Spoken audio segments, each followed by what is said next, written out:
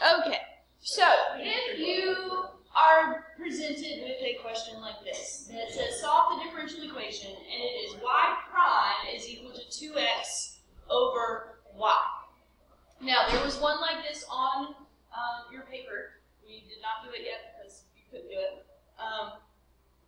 But they're called separable for a reason. It's because you can separate the problem. So remember, when we're solving differential equations, what do we have to do? We have to... What are we trying to get back to? We're trying to figure out what... Okay. Y prime represents dy over dx. True? True. So if we are solving this, what were we trying to figure out? We're given the derivative. We were trying to figure out the original. Okay? We were trying to figure out what y was. Well, x and y are mixed up. Okay? X and y are mixed together right now. So we are going to separate them. Okay? We're going to make sure that all the y's are on one side. So that means any y slash dy, so we need to multiply both sides by y, and then we also need to make sure our x's are on the same side, so we're going to multiply by that dx to move that to the other side. So that cancels there, that cancels there. So what we are looking at is we have y dy on the left side, and we have 2x dx on the right side.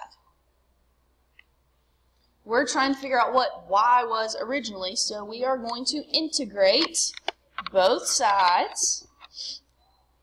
Now, if we integrate y with respect to y, then that is y squared over 2. Okay, the integral of y with respect to y is y squared over 2. The integral of 2x with respect to x is x squared, and that's where we're going to throw the plus c in.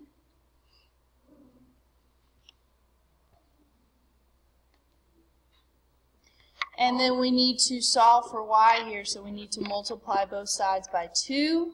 So we get y squared is equal to 2x squared plus 2 times a constant is just another constant. Sometimes you may see it with a subscript. It's not a big, huge deal if the subscript's not there. 2 times a constant is just another constant. Now, this is where you would look at your answer choices and see whether they say y squared is equal to or whether they have it in square root form.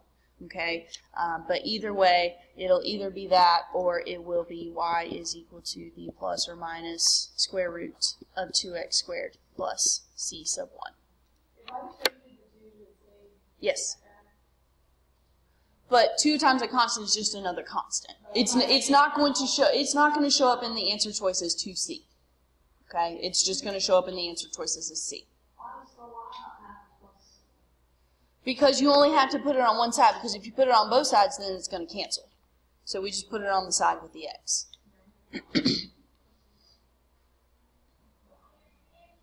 Okay?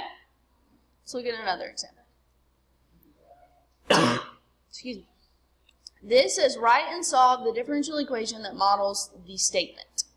The rate of change of n with respect to s is proportional to 250 minus s. So that's the statement. We're going to write a statement, and then we're going to solve the differential equation. Okay, so the rate of change of n with respect to s, interpreting that from words to variables, is dn over ds. The rate of change, anytime you see rate of change, you're thinking derivative of n with respect to x, or s, is dn over ds, is proportional to, you need a constant, a variation, that's usually k, 250 minus s. The proportional to leads you to k. Okay? Now, this one doesn't really need separating as much. This is kind of like we've done these before. We just need to move that ds to the other side. So we've got dn is equal to, let's go ahead, let's go ahead and distribute that k.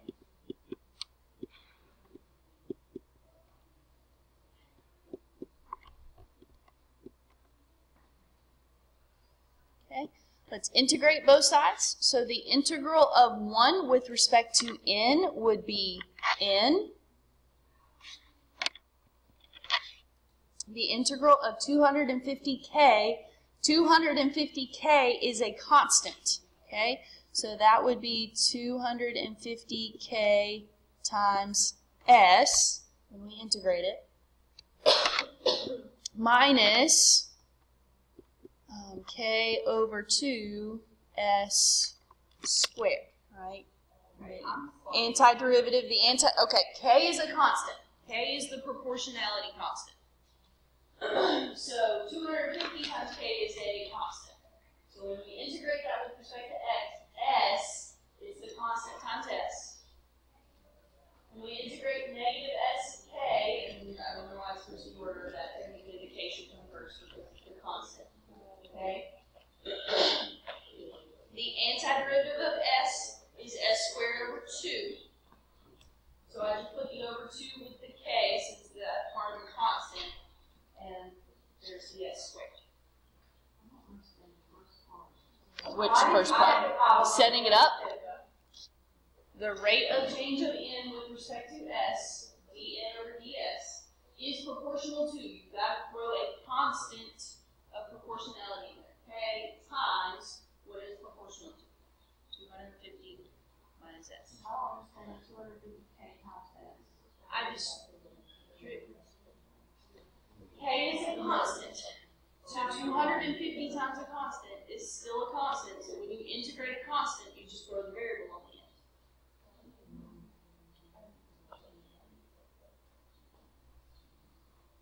end. Okay? That's it. Okay, that's it. Unless they tell us something else, that's as far as we can go with that to solve that differential equation.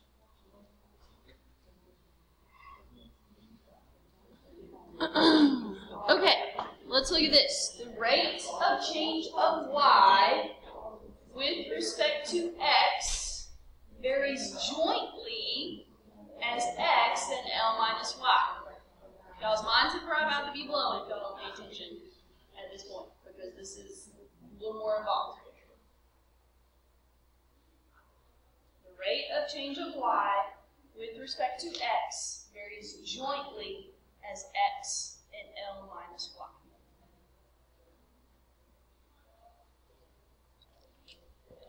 So, rate of change of y with respect to x, dy over dx, varies jointly. Okay, joint variation was supposed to be in math too. I don't know if you remember it all, but I've never taught math too.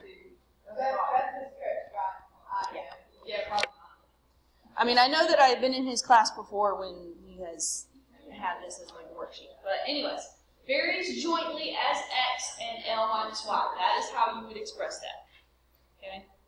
Varies jointly. You got to put that proportion of constant of proportionality to k as x. So it's k times x and divided by L minus y. That's what joint variation is. Okay? First one's on top, the second one's on bottom.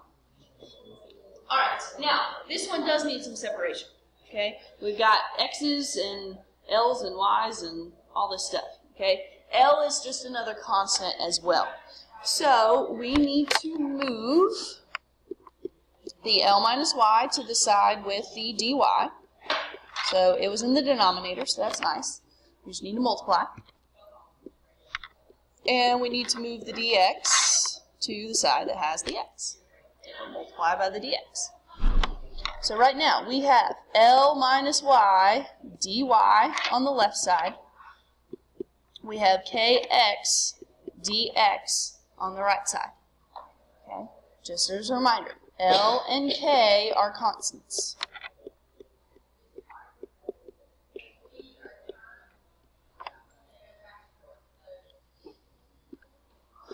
So when we integrate both sides, the antiderivative of L with respect to y, L is a constant, so that's going to be L times y.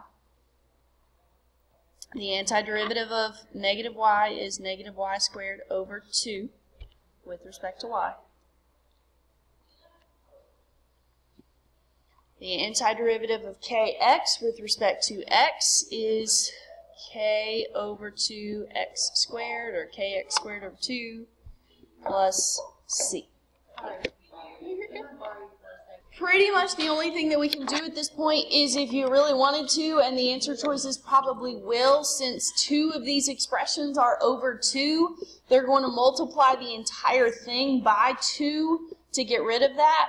So you would have 2ly. Now the reason why 2 times L isn't just L is because L is a specific constant. It's different from C, which is the constant of integration.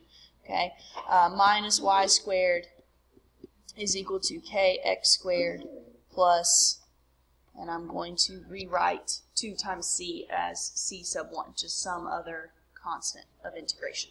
Okay, that's probably about all that's going to be done to that. Okay, there's not really, you can't solve for y because you have y and y squared on the right side, so you're pretty much stuck there. Okay, so let's talk about growth and decay models. Okay, a lot of applications, the rate of change, whenever you read rate of change, again, you should think derivative of a variable y is proportional to the value of y. So in symbolic form, that's dy over dt, the rate of change of some variable with respect to time, is equal to your proportionality constant times y, the variable that you're talking about the rate of change. Okay, now the general solution to that differential equation is, if you solved that, it would be y is equal to big C, constant proportionality, times e to the kt, where c is your initial value, k is your proportionality constant, and t is time.